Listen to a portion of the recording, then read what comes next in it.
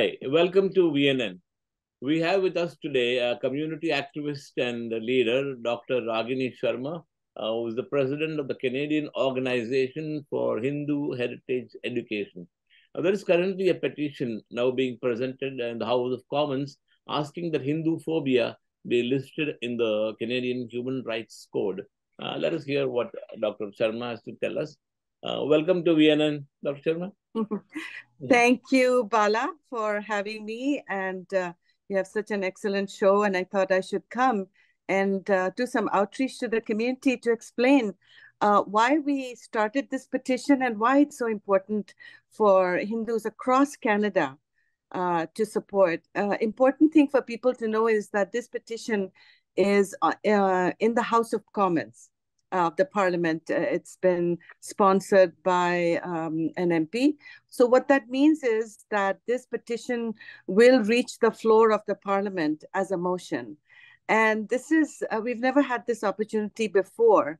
COHEED, the organization that I'm with, that we started, the Canadian Organization for Hindu Heritage Education, we started it because we were noticing that our children in schools were facing Hinduphobia. Now, there's a lot of confusion about this term, and I don't want people to get hung up. Basically, it's anti-Hindu sentiment. And across Canada, US, this word is being used. So I know some people, we'll put a definition of it on the screen for you so that you're clear. But basically is, any misinformation, any derogatory remarks about our culture, our tradition, about our deities, a misunderstanding that's been spread, or direct attack on temples, or random attacks on our people walking down the street, or our children being bullied. That's what we're trying to address. Well, is it as widespread? I mean, is it? Bala, you asked such an excellent question. And it is so widespread that we are having to deal with it. Do you know about the caste motion that was passed by the city of Brampton, and before that by the Toronto District School Board? So I know a lot of Hindus this is a cross-Canada petition. But just to give an example, even the city of Brampton has passed a motion about caste oppression. And the TDSB was the first one to cast against this motion, to pass this motion. And also in Burnaby and in BC and Surrey, I think that similar caste in that universities, people are trying to make this caste motion. And basically, this is ethnic profiling of Hindus. What this motion basically says is that people from South Asia, in particular Hindus, that they are inherently bigoted. What it means is that we are by nature oppressors. We are being painted as oppressors. Now we are trying to fight racism here. We're living in a Christian country. So Canada is a Christian country. The Queen of now, of course, we have a king. The king is the head, ceremonial head of Canada still, and he is the leader of the Christian church in England, right? The Protestant church. So this is a Christian country. Now there's a recognition that other religions and other people from different traditions are not given equal treatment in law, in front of law, and that is why we had these multiculturalism and human rights. They were brought in to protect minorities. So we, as Hindus, represent maybe 2.5% of Canadian population, maybe roughly 850,000 people, right? I have a question here. The problem is, I think, that's what I think, most of this Hinduphobia comes from the Hindu community themselves. What do you mean? This caste thing was mainly, I think, sponsored by Hindus, isn't it? Yeah, it's a very good point. It's such an excellent point. Should we be calling those people who are doing this misinformation, disinformation, campaign against Hindus as Hindus. Should we be calling them? Those people who are, trying to harm us. What kind of Hindus are these? So if you look at the caste movement, who was behind it, they have Hindu names. But they're actually Marxists, they're leftists, they're not practicing Hindus. No. So, if you look at when you watch the video, for example, on what was said at the committee level at the Toronto District School Board to push this agenda, what they were saying is that Hindus are vegetarians, and that is casteist. In their view, being a vegetarian is casteist because they want to be able to sit in front of you and eat beef or serve to you beef, and you should eat it. Then you should, otherwise you're a casteist because you're a vegetarian. So this is the kind of thing. And then for them, saying Sri Ram is a slogan that cannot be allowed because Sri Ram is a misogynist. These are the people who are teaching this kind of, and these are the people who held a conference called Dismantling Hindutva, basically, which means dismantle Hindu Dharma, because it teaches these values that Sri Ram enshrined. So, we are dealing with so-called Hindus. These are not Hindus. They have Hindu names, but their agenda, let me tell you how Hinduphobia, did you have a question? Sorry to go on and on. No, that's what I said. It's mainly Hindus themselves. I mean, maybe they're being funded by something as some other organization. Good point. Absolutely. Yes. There is, there was a conference that was held called Dismantling Hinduphobia, I mentioned. Yeah. There were maybe thousands of professors across the world who supported that conference, and they had Hindu names.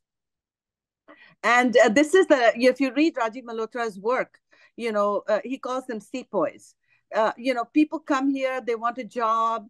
The best, if I was talking to someone, a 20-year-old, 25-year-old person recently who's working but wanted to do studies in Hindu Dharma and went to University of Toronto and wanted to do studies in Hindu Dharma in a positive way.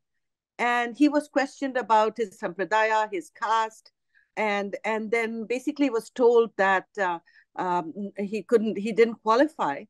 Basically, what was behind it was that he was not going to do research on caste, on women's oppression, minority oppression, Dalit oppression, so he's not welcome to do research.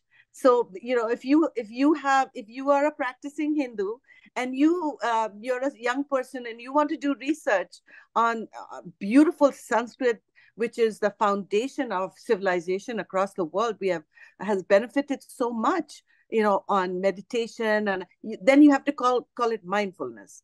If you want to do, it has been repackaged and digested and taken away from its root. If you want to do research on that, you're welcome. But if you want to show anything good about Dharma, then your students, and if you're a student, I have to give you an example. At the OCAD, which is the Ontario College for Art and Design, there's a Hindu student union there. And they wanted to start this Hindu student union, and they were told, no, that promotes Hindu nationalism, Hindutva. That's not a good idea. You should form an Indian Indian organization. But they persisted, and they formed a Hindu organization, much against what was being told to them. So this is the kind of Hinduphobia our students are facing. And then they had organized an event to promote Hindu art, right? Mm-hmm. And there was resistance to that. And then finally, when they put up their poster had a green, there were 5 or 6 posters that had green tape across them and said, "Not welcome in Canada," or Hindutva not allowed at here. Hinduphobic message. That was actually reported to the Toronto police. It was investigated as a hate crime. And guess what? It was an Indian student. One of those Hindu sounding names. So we are our worst enemies, there's no doubt. But behind these people, are a cabal of Marxist non-Hindus who are paying them to. Non-Indians also, countries Yes, which are not yes, friendly with India. They are that, also exactly. Who are breaking India forces. They are evangelicals, they are Khalistanis, there's Islamists. Sorry to use that word, but there are people who do not wish India to do well. There's no covert or overt hostility towards Hindus or Hinduism from the white community in Canada. I have not come across anything like that. Oh, there is. Absolutely, there is. Oh, yeah. If you, the thing with Hindus is that we don't report them. Recently you heard about in Oshawa, a grandfather was stabbed 17 times. But look at the police. They didn't even investigate it to find out perhaps it was a hate crime. We don't know. But they even dismissed the possibility of it. We know that, Muslim family, the beautiful family that was mowed down by a person. As soon as it happened, it was called Islamophobia, right? Before they knew what happened, they had already declared it was. But when it comes to Hindus, Hindus have been in a park celebrating and people have attacked them. There have been Hindus attacked when they're standing on the subway, outside the subway station. People have been killed. So many Hindus have been killed across Canada in random events, but nobody has looked at a hate angle to them because there's a total lack of recognition. And I want to mention that there is a very fundamental hatred towards Hindus. For thousands of years, as you know, for 1,500 years, India was attacked because they were idol worshippers. They were kafirs, they were heathens. There's a fundamental hatred for those who worship idols, who we are made fun of for worshiping cows. We are told we have so many gods. So there is this misunderstanding, a lack of education. Some people are bigoted, but a lot of people don't understand. You could go to work, and if you're wearing a bindi, people will look at you still and say, this is something odd. Why do you have to flaunt your identity? People have been asked. When I came to from India, 45 years ago, I remember so many people commented negatively about my nose ring that I ended up taking off it. Of course, now it's fashion and now you can wear it, but it's not because you're a Hindu, it's because now it's a fashion thing. And recently there was this incident of our goddess Kali, who was shown smoking a cigarette. And our Hindus, we did show our displeasure, but what the university has done, that person who has a Hindu name was actually, instead of being disciplined and told not to do some disrespect for Hindu deities, has actually been promoted and actually has won a scholarship and a position supported by some political parties in India too. That's the problem. What? Oh, yeah. Let's not, one thing really, yeah, Bala, I really think you raised an important issue about India. I think Hindus are not, we should not conflate Hindus with India, although as much that there is an effort in the media and the politicians to do it. You are completely right. Because see, in Canada, Hindus come from all over the world. Yeah. They come from Trinidad, they come from, Kenya, they come from Nepal. Nepali community is large, here. And so from all over the world, Hindus are coming from UK, from generations they've been in UK. And from all over the world, South America, Africa. Are you involving those communities also in this? Yes. At the, that petition that we had for the caste event, the Caribbean community is named. That caste oppression is in South Asian and Caribbean. So we had the Caribbean community leaders write letters to the Toronto District School Board. So, our children, when they go to school, they're not safe. When your child goes to school, he could be asked his caste. What's that got to do with being in school? So there's an effort. What are they going to learn in school? If this caste motion is implemented, we are at the stage of bringing this up to the Ontario Human Rights Commission, because the TDSB has asked the Ontario Human Rights Commission to tell them what to do with the implementation. So if it's implemented, we're fighting it. If it's implemented, guess what? Your child could be in a classroom where it's being taught that the Hindus have the 4 Varnas and they have the Dalit in there, and that they're oppressors. So instead of us being victims of racism, where we are, at the receiving end, now there's an effort to show Hindus as oppressors. This is the big move that's happening across Canada, across US, is to paint the Hindus as white adjacent. This is an academic language. White adjacent means that we are also like the white supremacists. Now we are the Hindu supremacists, and we are the oppressors. So then if the temples are attacked, we get no sympathy, but because, they are the oppressors. They must have done something. So you deserve it. So that is a very dangerous thing that is happening, is that Hindus are being positioned as oppressors, and we are the ones that are oppressing others. We are oppressing Dalits, we are oppressing our women, we are oppressing minorities. So all those people who say there's no such thing as Hinduphobia, they should ask themselves, why the Khalistani movement has started, because it's the Hindutva that is oppressing the community in India. Why is there a movement by the Islamic extremists? Because their narrative is that the Muslims are being oppressed by the Hindus in India. Why is there a movement that says the Christians are being oppressed by the evangelicals?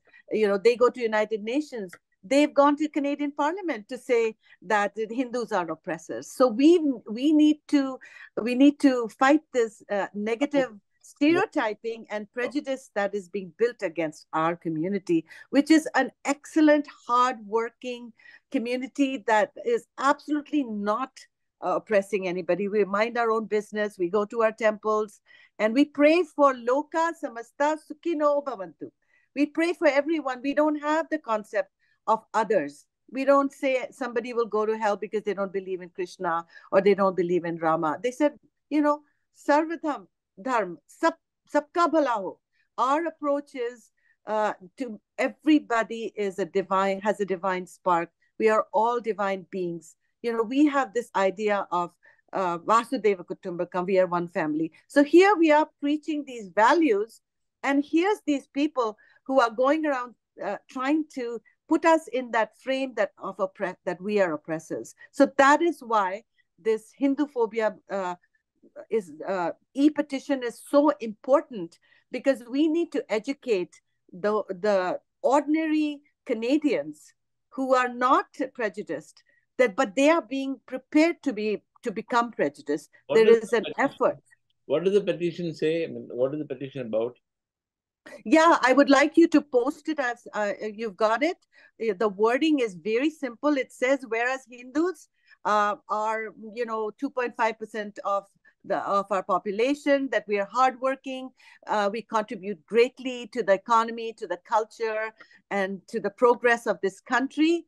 But at the same time, there are negative stereotypes, prejudice being promoted in the media, in the academia, and that there are attacks on temples, there are attacks on Hindus, and therefore what we're asking the government of Canada is to recognize this term Hinduphobia or anti-Hindu sentiment, and to take steps to educate Canadians about Hinduphobia and about Hindu Dharma, so we can address this prejudice, this negative stereotyping and discrimination and acts of terror and harm and hate that is being directed towards the Hindu community, which is a very, very excellent community that is growing in Canada.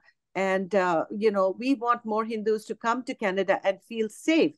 But right now, if you are at work and you have a DEI committee, they might be holding a talk on caste, and you might be sitting at work and thinking, oh my God, they're talking about Hindus being oppressors. And there is absolutely, the most important thing is there's absolutely not a single case in Canada where Hindus have been found to be oppressors in this way that is being described, right? So there is common crime, but there has never been a case of caste oppression. That the case that was in BC, there is a case in BC, a human rights tribunal ruled.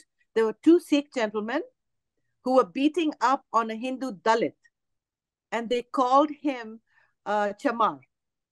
And the BC Human Rights Commission ruled it as, as a hate crime under ancestry and place of origin, and they awarded him some damages, some $10,000. So there are some people who are using that to imply that Hindus are oppressors, but these were two Sikh men who actually oppressed a Hindu Dalit. So actually, this is a case of Hinduphobia. But people who are actually behind this case, they're misrepresenting it as Hinduphobia, as caste as being a Hindu issue, when actually the Hindu was a victim. So you can see how twisted and how vulnerable the system is in believing when misinformation is fed to them. And they're told that the Hindu scriptures, allow or promote caste system, which is absolutely false.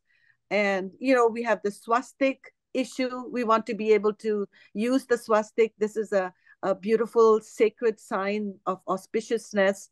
And, the Jagmeet's government had had presented a motion to declare this as a hate symbol.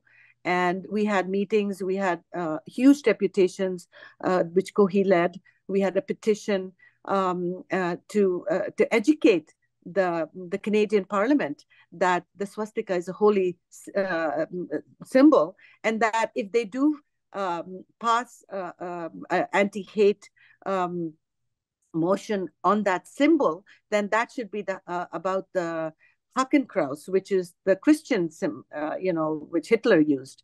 Hitler had no knowledge of swastika. You can just imagine, why would a Nazi, a Christian person, use a Hindu symbol to mobilize people to hate the Jews? I mean, because the Christian people have no idea what a Hindu symbol is. So obviously he was using a well-known Christian symbol to mobilize his people.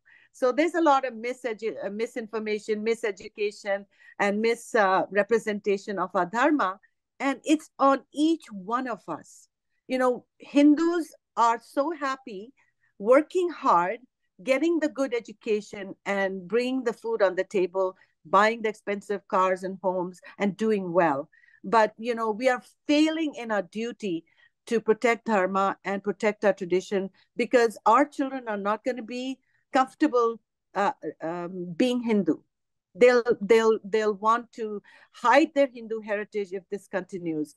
And you have to ask yourself, do you want that for your children? Do you want your children to not feel safe with their Hindu identity when they go to school or to work? And you, yes, go ahead, Bala. Do you think how much support will this petition get in the House of Commons?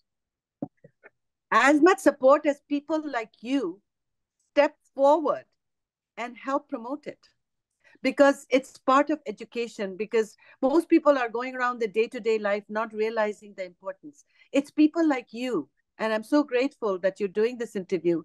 We need to educate our community, because they're in this, they're sleeping. We need to wake them up that this is a huge movement that is against Hindus. And if we don't wake up and speak up, our children are going to face the brunt of it, and you will face it at work through the DEI, the training that comes for anti-hate.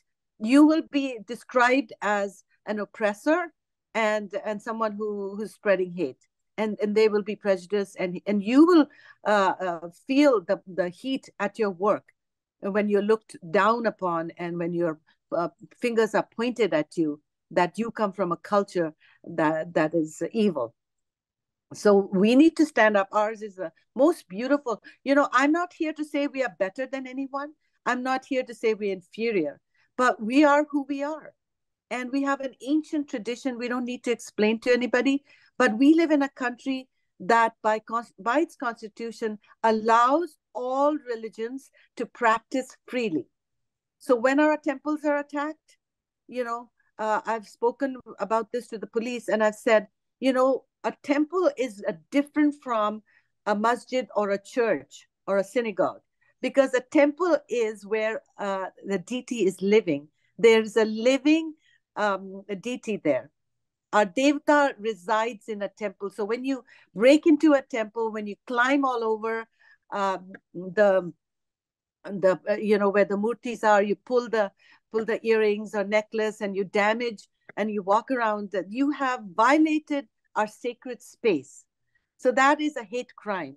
It's not a robbery. They call it a robbery, but that is it's traumatic for a Hindu to know that their temple has been broken in, and people have been walking around with shoes all over our mandir altar, and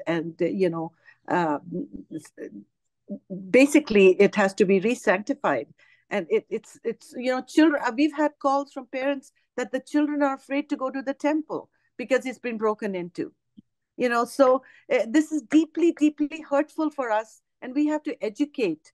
I'm on many different committees, Peel Police, and we're doing anti-hate education, and and each of the Hindus in their own sphere, at work, at school, should take the initiative to educate their friends, family, co-workers about Hindu Dharma. Speak up, tell them. Raksha Bandhan, like Jagmeet Singh, has posted, he doesn't celebrate Hindu, Raksha Bandhan because, it's about women's oppression.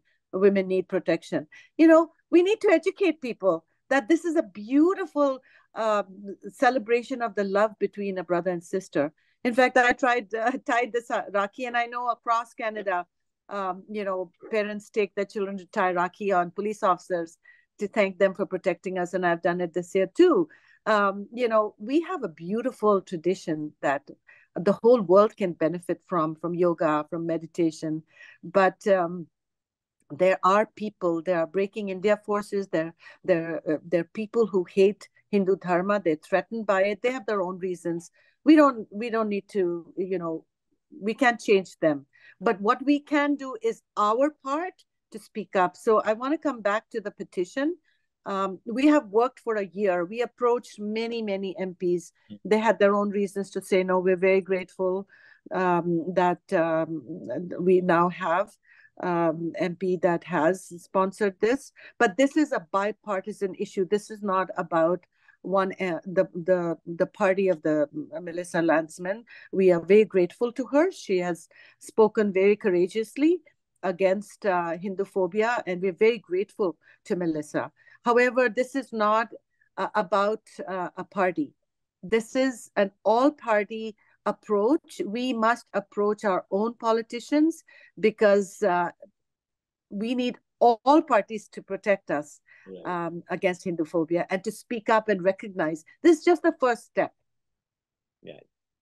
And we had also approached Michael Ford to include Hinduphobia in the Anti-Racism Secretariat. We're still working on it. Mm-hmm. And again, there's political forces who are fighting against that. But, we don't give up. As Hindus, we have survived in India, 14,000 years of attack on our dharma. And across the world, we face it in Australia and UK, everywhere. So we're spreading peace and love through yoga and meditation, but we need to speak up about Hinduphobia and to protect our values, our culture, our tradition, and spread goodwill, because that's what our dharma does. Thank you, Dr. Sharma. I think that is a very interesting talk on Hinduphobia and the Hindu culture and traditions. I think Yeah. we should meet again and see how the petition progress. Yeah, we reached 7,000. We've crossed 7,000. We'd like to make it 70,000. Okay.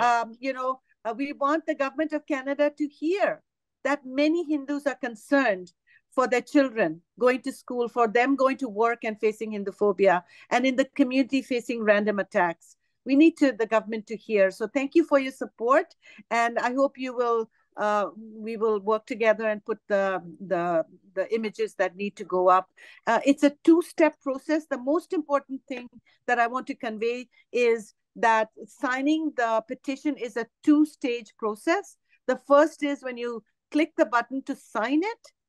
And the most important step is that when you get an email from the House of Commons, you get an email to confirm, asking to confirm that, yes, you did use this email to sign it. You must click on that verification. And if you don't do it, then your vote will not get through, because it's a two-step verification that they have, so that anybody can form any email, and then you can have 10,000 signatures using, you can go on and on and on. So they have to verify that this email actually does belong to someone. So they will send you that email and say, did you sign this petition? And then you click on this, yes, there is a little button there. So we have a flyer on explaining that, which if you can post at the end.